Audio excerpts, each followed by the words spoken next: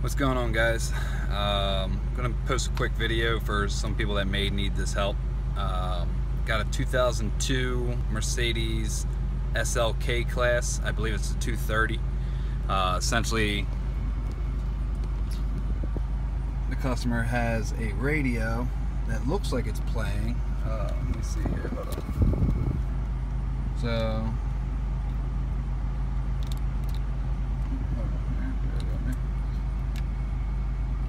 So it looks like it's playing, but we get no sound. Apparently it's a pretty common issue with these. You know, some people check the fuses under the hood. Apparently there's a couple fuses under the hood and passenger side up front there. In my case, that wasn't the problem. Customer has the Bose amplifier, which is under the floor over there. So I pulled that down. It's just held in by 3 bolts, one at the top, 2 at the bottom. The whole metal plate comes down.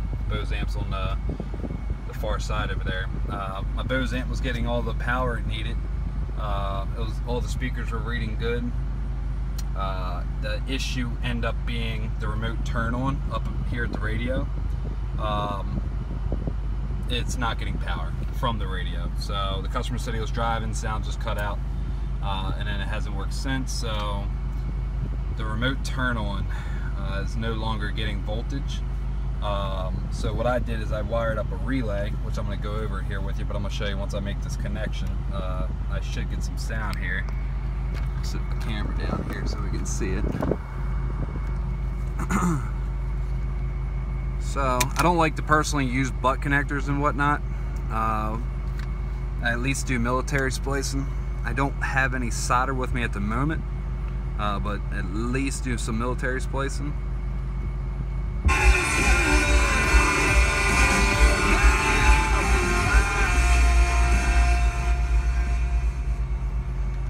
As you can hear, the sound kicked on as soon as I shot voltage to this wire.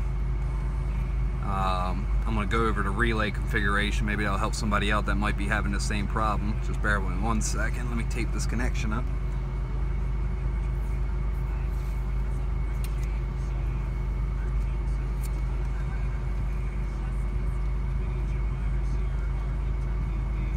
Wire all taped up here.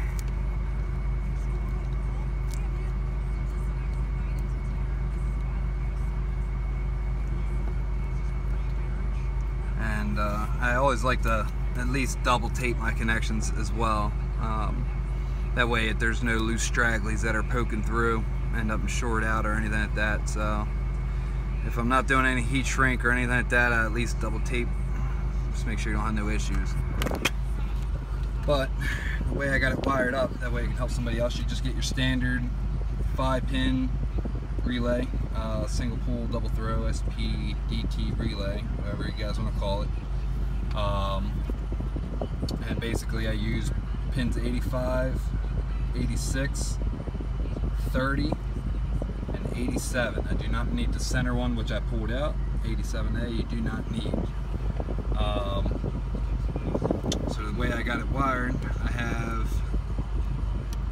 85 going to brown wire, which is your ground. I have 86 to activate the relay, going to my accessory wire to the radio. I then have 30, my common, going to constant 12 volt to the radio.